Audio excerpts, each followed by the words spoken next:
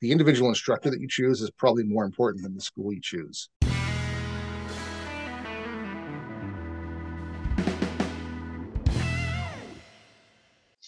Hello, my friends. Welcome back to Late Departure. I am Adam, and as some of you may know, this is my continuing journey to hopefully becoming an airline pilot sometime in the future here.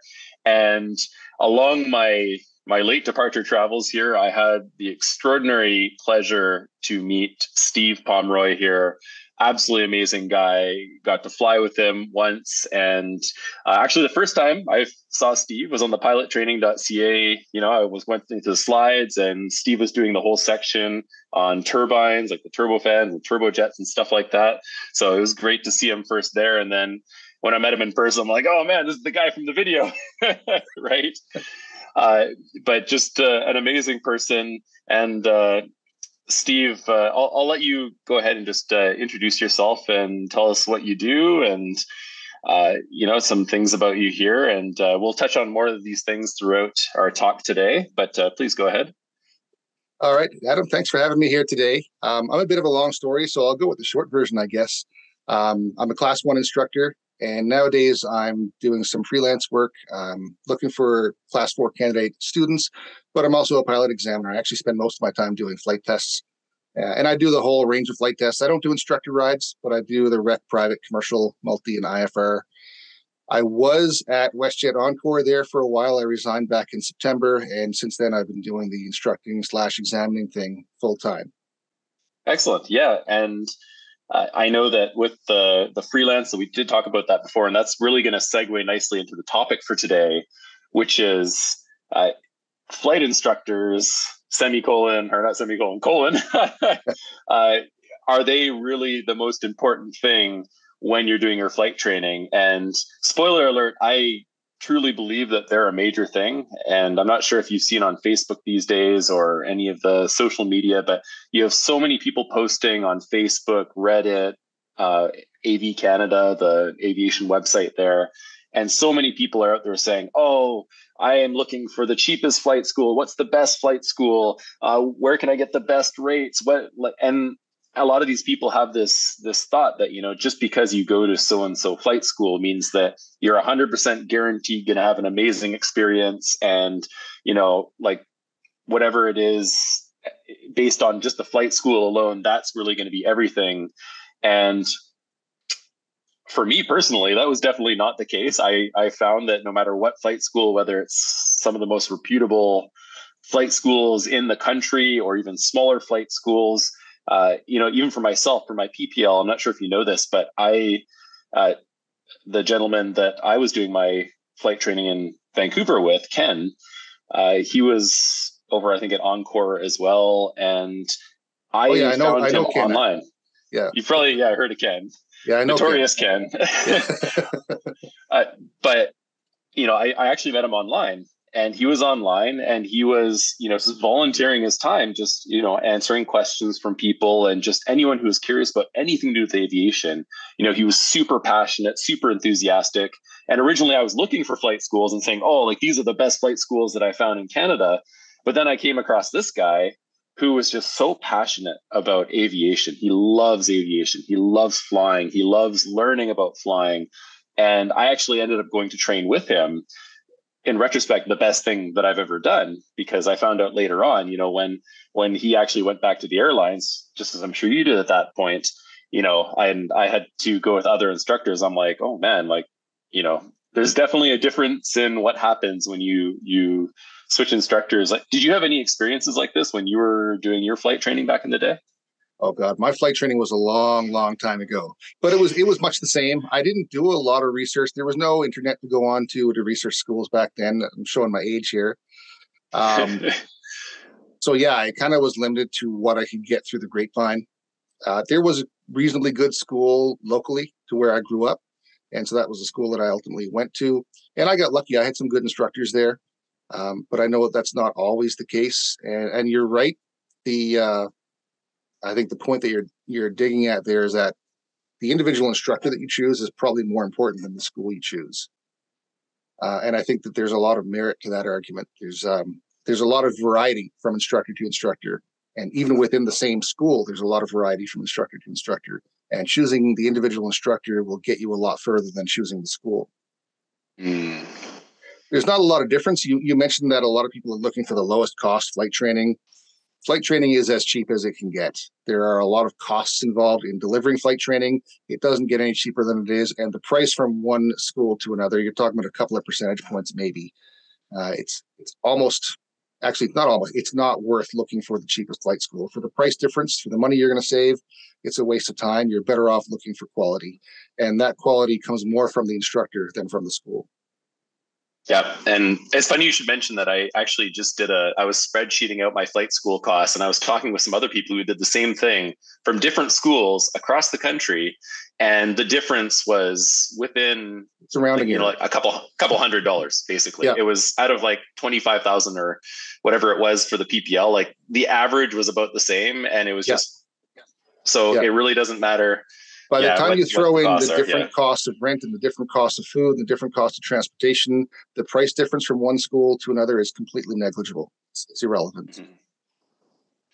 Exactly. And one thing I'm so happy to be talking with you about, because I've flown with you and I know that you're an amazing, knowledgeable instructor. And, anyone flying with you obviously is going to get the best experience that they possibly can. In terms of that, so, yes. Well, in terms of your experience and just from what you do, and maybe from, I guess, what you've seen in the industry, what would you look out for? Just knowing what you know from your experience as a flight instructor, like if you were to go back and do it again with all the knowledge that you have now, and you have this knowledge about what a good flight instructor is and what you should be looking for. Like, what would it be? What would you be looking for specifically in terms of, just what kind of features or? That is so hard to answer. I've done a lot of class 1 work, and I've worked with a lot of different instructors, and I've been in supervisory roles. So it's pretty easy for me to sit down with an instructor and spend time with them as a role play, as quote unquote student, and determine if they know what they're doing or not. But for a student to do that, sitting outside the flight school, it's a really hard thing to assess. It's really difficult. So what do? You stack the odds in your favor. It's very difficult to make the right choice, but you can stack the odds in your favor by looking for experience. And I'm not big on this idea that you have lots of experience to know what you're doing as a pilot, but as an instructor, I do support that philosophy, because your main role fundamentally as an instructor is to help your students learn from your experience. And if you don't have experience, that's pretty hard to do. There are some foundation skills that can be taught even without a lot of experience. But ultimately, if you want a really good instructor, you want somebody with lots of experience. And not just experience flying, but also experience teaching, because teaching is a whole other skill set.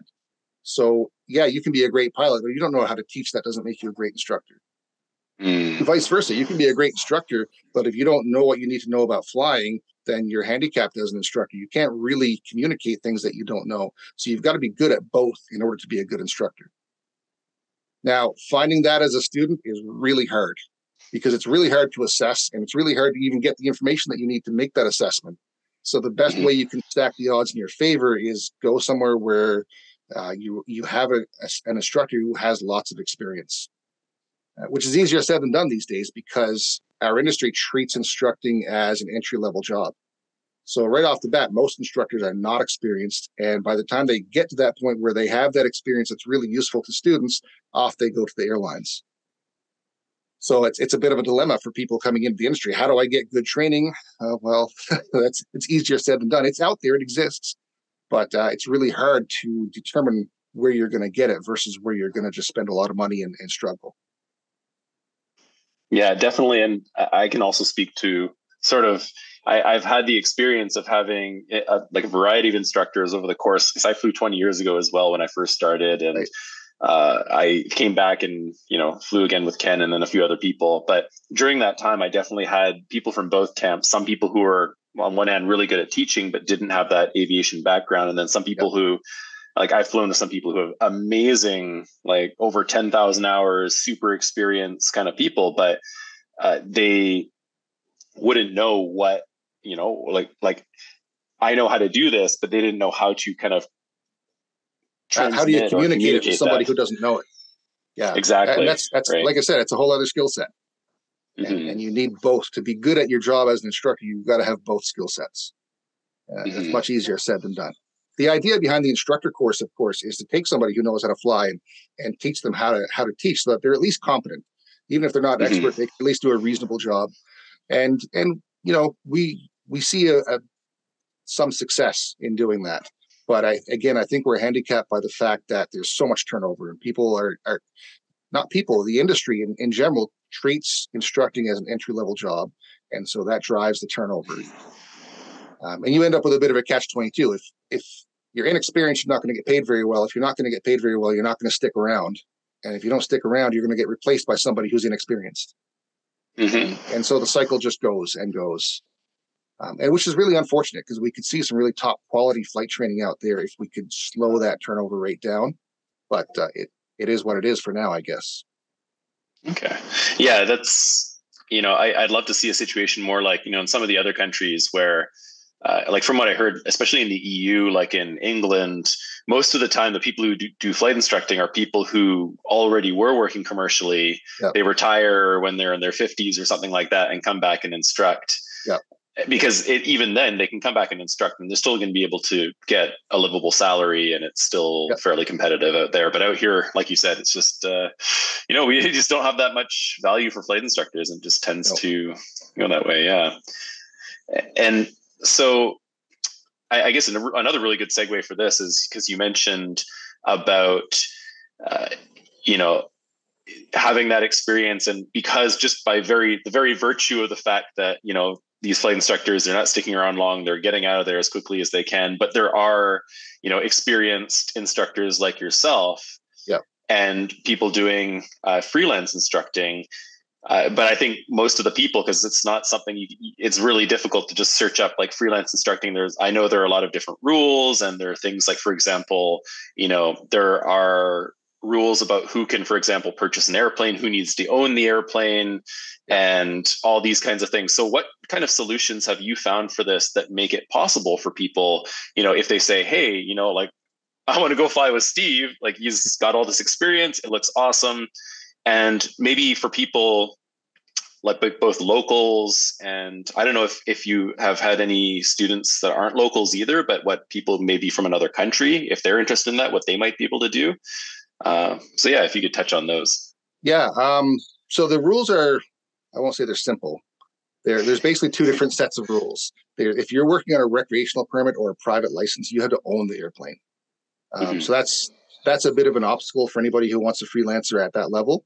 However, once you hold a private license, if you're working on a night rating or a commercial license or an instrument rating or anything beyond the private license, at that point, as a freelance instructor, I still can't provide you with the aircraft. However, you can get the aircraft from basically anywhere. You can borrow it from a friend. You can rent it from somebody, including at a flight school. You can own your own, as long as and the term they use is arm's length. So basically, there can't be any money changing hands between me and whoever's providing the aircraft. That's the short version of what that means. So you can get the aircraft basically from anywhere. And I've taught a couple of instructor students freelance, and they rented the airplane from a flight school. So, and that's legit. You can rent the aircraft from somebody who rents airplanes out and hire a freelancer and work with the freelancer once you're past the private license. If you're working a private license, we can't do it that way. You actually have to be an owner of the aircraft. Actually, I shouldn't say that, because there is one way out of being an owner, and that is being the director of a company if the company is the owner of the aircraft. So the short version is you kind of got to be an owner of the aircraft for the private license. But again, beyond the private license, as long as the instructor, as the freelance instructor, I'm at arm's length, you can get the aircraft from any source that you have access to. Okay, so that's not too bad. It's not too out of the way. Like, it's literally at that point just kind of a choice. And I think the other thing, and this kind of harkens back to what we mentioned a little bit earlier about people always trying to find like the cheapest solution. They're always looking for like, what's the minimum money that I could possibly spend? Yeah. And something that I've heard a lot of people who've been like, even people who are flight students who are, doing their commercial, or they're like me doing the flight instructor rating or something like that.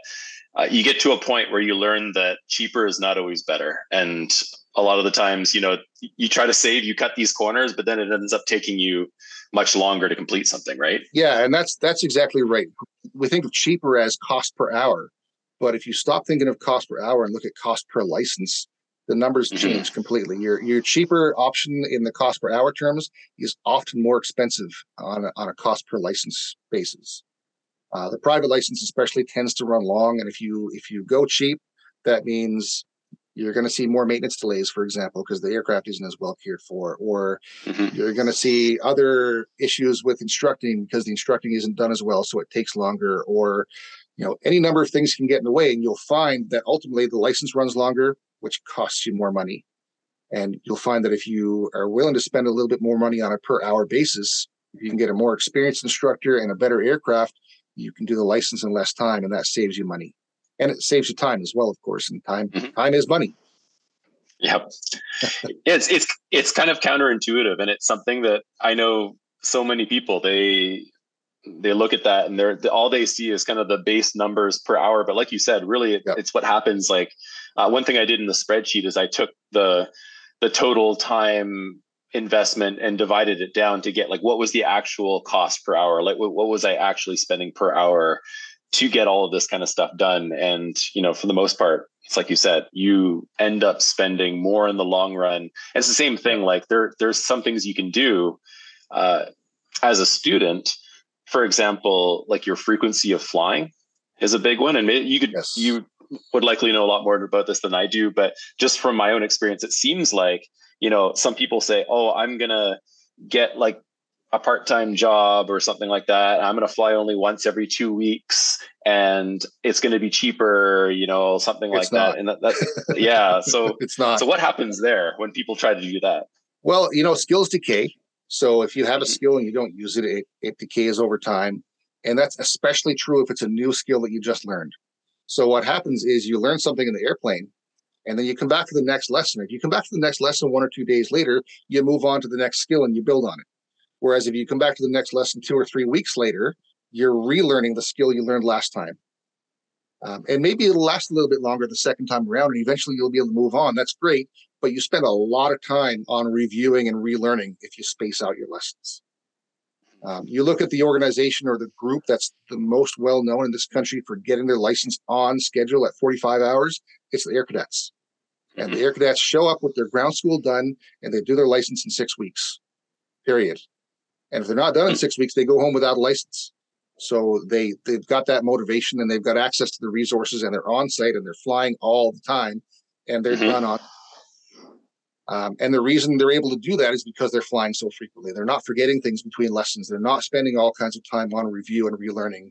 They're just learning and then building on that learning and then building on that learning and then building on that learning. There's no redoing things. Right. Whereas if you fly infrequently, you're going to spend a lot of money and a lot of time redoing things you've already done. Yeah. And we see it all the time. It happens all the time because you're right. People look at the price tag on their training and they go, oh, what am I going to do? I got to get a job and I got to fly every week or every 2 weeks instead of every day. Whereas you're actually better off getting that job, stockpiling the money, and then taking your training in blocks rather than one flight at a time. I had a conversation recently actually with a student who's working on a private license, and I told him, listen, if you don't have the money to do everything at once, that's fine, but save up enough money to go solo. Get to your solo point and do all that training in a big chunk. And then if you have to take a break because of financial constraints, that's fine. Take a break at that point and then come back and get to your cross country in one big chunk. And then come back and get to your flight test in one big chunk of training rather than spacing out your lessons and spending a fortune, because that's what will happen. You'll have to do all this review and it'll cost a lot of money and it'll take a lot of time. You're better off breaking your training up into chunks, into licenses if you can. So do the whole private license and then take a break and then do the night rating and then take a break and then and on and on. Or if you can't even do that, that's fine. Take the private license, for example, and again, break it into chunks, large chunks. So get to solo first. And then if you have to take a break, and then get to your cross country. And if you have to take a break, then okay. And then get to your flight test. So you now got your license broken into 3 pieces. There'll still be a little bit of review cost in there, but it won't be anywhere near as bad as spacing out all of your lessons and flying every couple of weeks. Yep. And it also wears on you too. If you're spacing out Yeah. these lessons and you have to go back and you just did, exercise 6, 7, 8 or something like that, and you have to Yeah. go back and do it again. Yeah. And like that was It, my it 20 years ago. yeah, Yeah. it kills your motivation. I'm Yep. just spinning my wheels here. I'm not getting anywhere. Spending all this money and putting all this time, and I'm not moving forward. It's murder on the motivation. It is. I basically got 39 hours in over about 3 years. Yeah. And And I'm I going to just, guess you after didn't that, get I'm very like, far with I can't, I couldn't get, yeah, I barely got halfway through it. And I was just like, what, this isn't working. I gotta get a job and save some money so that I can get back into this and actually do this at once, because this isn't working. And it was too bad, but I was young and I was naive and hopeful. I was at the young, ripe age of like 17, 18. And I thought, what, it's fine. I'll just push through it. Working on the ramp for $3.50 an hour there. And it didn't work. Right. So No, it yeah, doesn't. yeah. It doesn't. When I went through the cadet program, I mentioned the air cadets earlier. I actually went through the cadet program for my private license, and then I of course worked my way through the commercial license. And I kind of learned that lesson. I drove a cab for a year, and that was how I paid for a large chunk of my commercial license. But it was kind of the same. It was fly once a week, and try to time build and try to get some training in there. And at the end of the year, I was like, no, this isn't working. I'm going to take the money I've saved and I'm going to finance the rest and get this done and get out in the workforce. And that was a good call at the time. That was a good decision. Granted, debt is a bit of a killer, but not being in the workforce is even worse. Mm-hmm. Right? So if someone's training for a commercial license, it's the same philosophy applies. If you're only flying every couple of weeks, not only does that take a long time because you're spacing out your flights, it also takes a long time again because you're doing a lot of review work, and that drives up the financial cost as well. So the way to do it is to save up your money, whether you've got a job that allows you to save the money or whether you're going to bite the bullet and get financing. Either way, have a chunk of money and do a chunk of training. Mm-hmm. Definitely. Yeah, I think that's the best advice. And if more and more people could do that, yeah. I mention this every once in a while. It's sad, but people went onto my YouTube channel and they saw what I was doing, and they got in touch with me. And I think it was at least 4 or 5 people over the past, I think about 6 months or so. And they sent me emails or messages and said, "Hey, I ran out of money, like in the middle of my training. What do I do? Like, I don't know what to do." And that's the thing. Like they hadn't saved up the money to start with. And then some of them decided, they'd get a job. Some of them ran out of steam, had to go like back home or do whatever they had to do there to go back and make money. But the long story short is it almost never works out well if you don't, get it kind of ready or do it all at once so that you can get to the career or like make some money on it. Right. Yeah. And if you can't do it all at once, okay, sit down with your instructor and pick milestones and break it in. And so get to that milestone and then take your break and save more money, and then get to the next milestone and take a break and save more money. That works as well. It's not as ideal as doing everything at once, but it's much, much better than spacing out your flights. Exactly. Yeah. And I think another thing that I'd really like to touch on here, it's one thing to be very excited and come into your flight training and start your flight training and, be really into it. But there are things that I know just from my experience here that flight instructors are looking for in terms of their expectations from the students, because I do know that, like there are some things like students, some of them, they might be really into flying, but, they might be coming in late or they're not doing the work beforehand. And so like, what kind of things for you as an instructor do you want to see from a student? Because I'm sure it's not always the fact that, the student might think, oh, like my flight instructor, they don't really care about me or something like that. But I feel like there's also the opposite of that, I guess the devil's advocate here, where they don't really consider that, they're not doing stuff that's making the instructor invested in their training as well. So it kind of goes both ways, right? So what does the instructor inspect? What do you expect from your students? There's a lot of little things, but it all boils down to show up prepared. And that sounds kind of trite, but really that's what it is. If you show up prepared, your instructor is going to be really happy about that. And it's going to make your learning a lot smoother. And what does that mean? It means doing the reading. It means doing the studying. It means doing the assignments. And it doesn't just mean doing random reading. You need to do targeted readings specific to whatever you're going to do in this lesson. And if you don't know what those targeted readings are, that's fine. Get that from your instructor.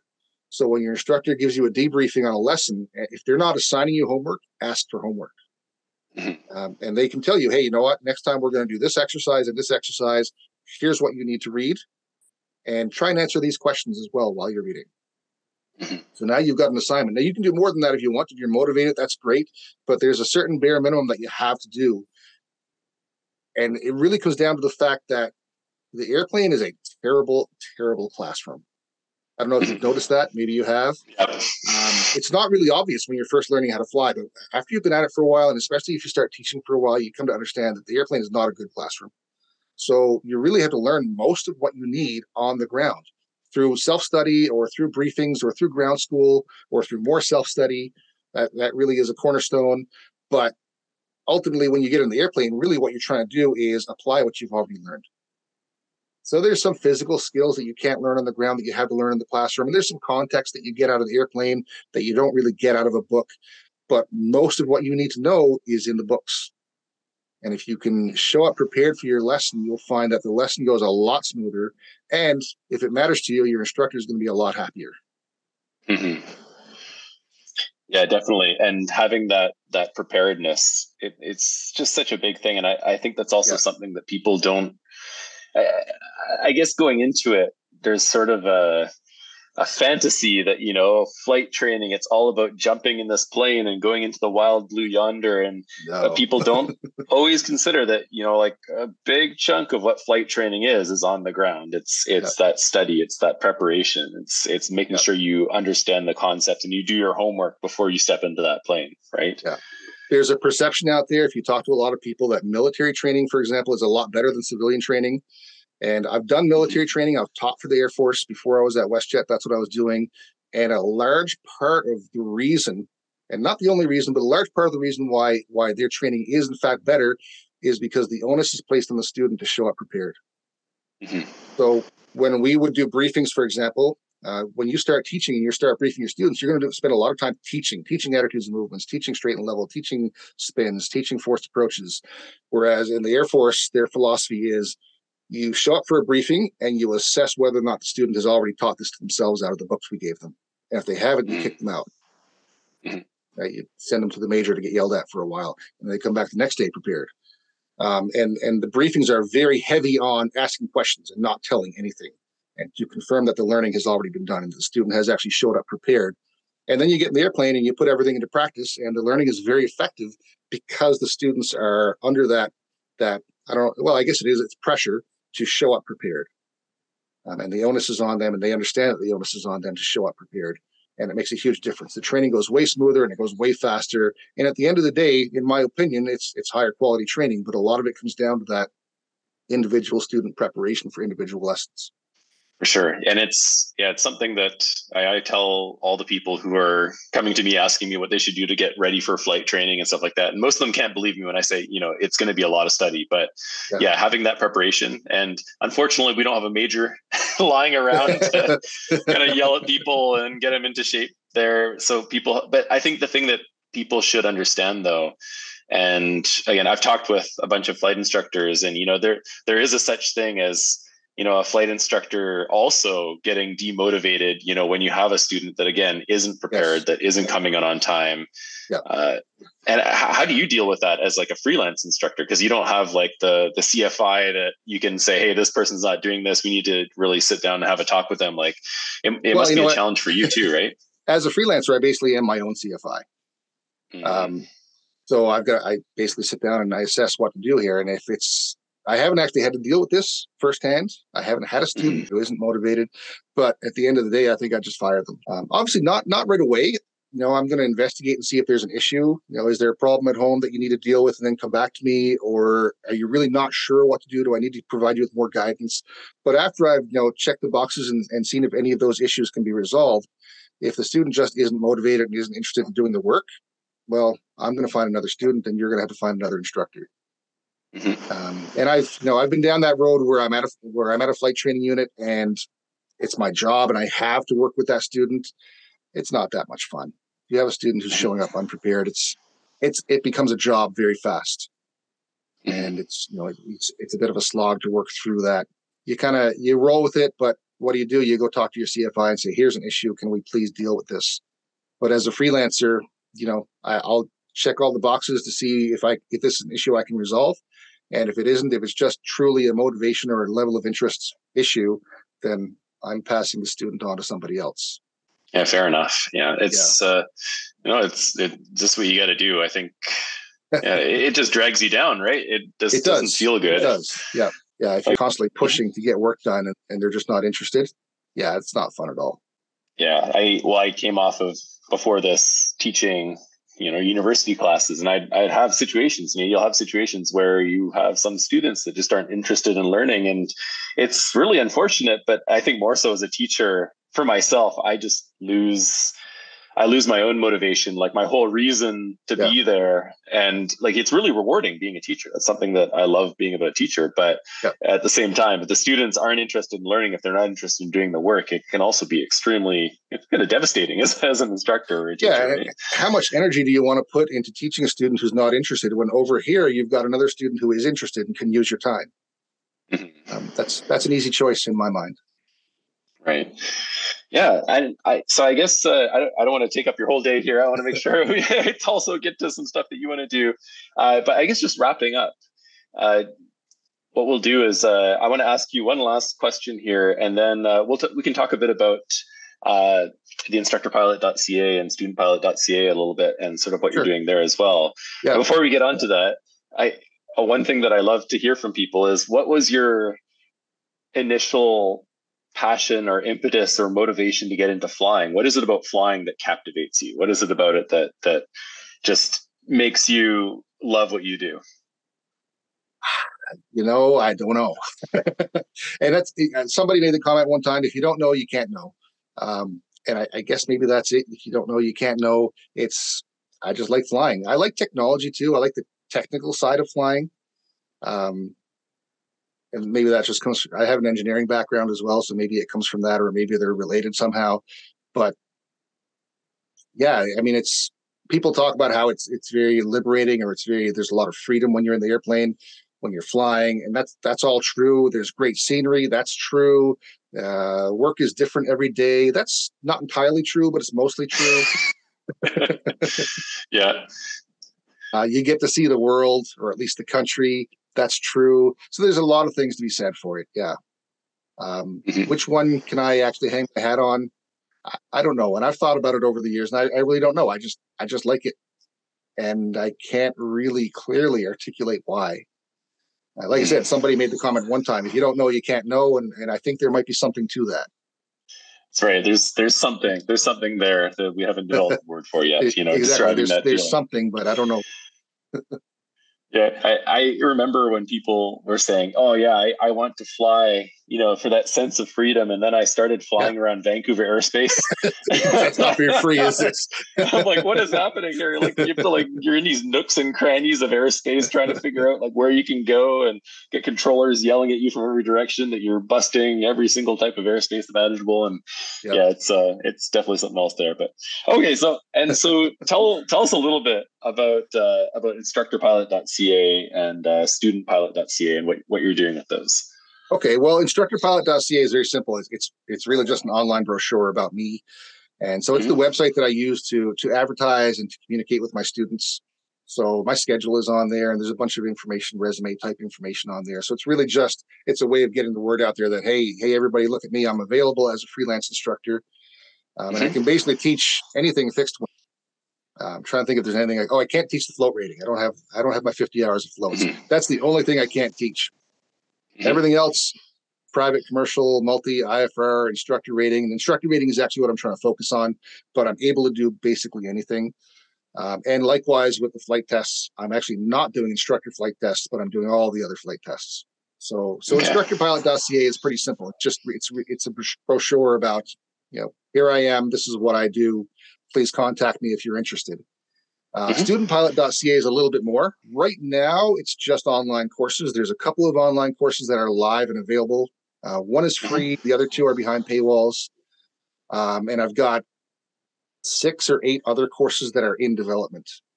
2 of them are actually very well developed. I was contracted with a college in Edmonton to build aviation physics and aviation math courses for them. And those courses, the Mm. math course is basically done. There's a couple of little details that it needs filled in, but the physics course is still a work in progress. Mm-hmm. Other courses I've got in there, I've got an exam prep course, a written exam prep course that's up and live, and I've got a flight test course that's currently under development. I've got an instructor course under development. PPL ground school is kind of being done piecemeal. I'm doing a P-Star course and a radio course. There's already a live course on flight instruments, which, I'm going to take all these pieces when they're done and maybe assemble them into a private pilot ground school, and so on with other courses. I'm trying not to focus on just ground schools, not because I don't want to. I actually really like to, but there's already a lot of competition in that space. There's a lot of people doing it already, and it's not a really big market. So when you look at the amount of work that goes into building one of these courses, it's as much as I'd like to do it, it's kind of hard to justify putting all that energy and time into it if it's already out there so much. You already mentioned pilottraining.ca. That's where you've done a lot of your training, I guess, or your ground training anyways. They're a big one, of course, but they're not the only one. There's a few others out there doing the same thing. And like I said, it's not a huge market. So I'm trying to focus on other things that aren't out there. So again, my written exam course, there's nothing out there like my written exam course. It's an exam prep course. Ground school. Same thing with the flight test prep course that I'm building. It doesn't exist out there at all right now. So I'm hoping that hopefully I can get some traction with that and it'll be useful to students. That's a lot about the courses that I'm building, but my plan with the website is to have a lot more. I want to have, a bulletin board and an advice column and maybe an e-zine with a bunch of other instructors from across the country contributing, and maybe not just instructors, maybe also pilots from other parts of the industry. So the plan eventually is to build that website into a full, comprehensive go-to location for student pilots. We're not there yet. There's a lot of development work that has to be done, but that's the goal, medium term. Excellent. Oh, it sounds great. I look forward to seeing that because there's, other than Av Canada, which half the time is just people trolling each other with random stuff and insults and stuff like that. It's hard to get that kind of information when you're just searching for stuff, right? And that's one of the reasons why I made the YouTube channel, just to touch on a few topics here and there. But then again, I'm just a flight student. I'm not in any way. Well, sure, but that's still a valid perspective. There's a lot of people coming into aviation as students, and they want their perspective of other students who have already done some or most of their training, and you've got that. Offer them that. That's the hope. Just doing what meager little thing that I can in the process, and so for any of these students here, so anyone who's listening or watching this, who's wondering, so how do I, where is Steve Pomroy? Where do I have to go if I want to do some lessons and your contact and stuff? I'll make sure it'll be visible somewhere here on the thing already, but just where do they have to go? Where should they be to learn from you if they want to go I do online work? I do online work. So I work through Zoom. So instructorpilot.ca, if somebody wants to go there, my email is available. They can contact me. There's also a contact form if they prefer not to email. That's fine. That works. In terms of where I am physically, I'm in Portage la Prairie, which is in southern Manitoba, and I'm portable. So I move around southern Manitoba. I do flight tests and training all over. I won't say the southern half. The southern half is a lot, basically from Gimli south. I go as far north as Gimli and from border to border, east to west. So all of basically southern Manitoba is my domain. So anybody who's in that region and wants to do some face-to-face training, whether it's in the classroom or in the airplane, I'm available for it. Excellent. Well, that's wonderful. So I have no doubt, and like we said earlier, it's amazing to have instructors with experience. And, you could go to a flight school and gamble to see, if you'll get someone maybe experienced, maybe you'll get someone fresh off their rating or something like that. Or, you could take a look at in the freelance direction where, like we said, the cost might be slightly more, but then in the long run, you're looking at more of a personalized program. I know for you, you're not going to be like one of the guys who's juggling 35 students and can barely spend any time. I know that you have a lot of dedication and attention to your students, which I think is wonderful. Yeah. So it's definitely something. Give Steve a shout, and you can contact him by all those means you just mentioned. And other than that, there's just wonderful talking with you about this, Steve. I think it's great that we were able to take a look at this because, like I said, a lot of people just think, oh yeah, cheapest school, best school, something like that. But really, Yeah, that's not the instructor right way to is come at it. so important. Yeah. Yeah, for sure. I agree. And happy to be here. Excellent. All right. Well, I hope you have a great rest of your day here. And remember, everyone, it's never too late. See you next time.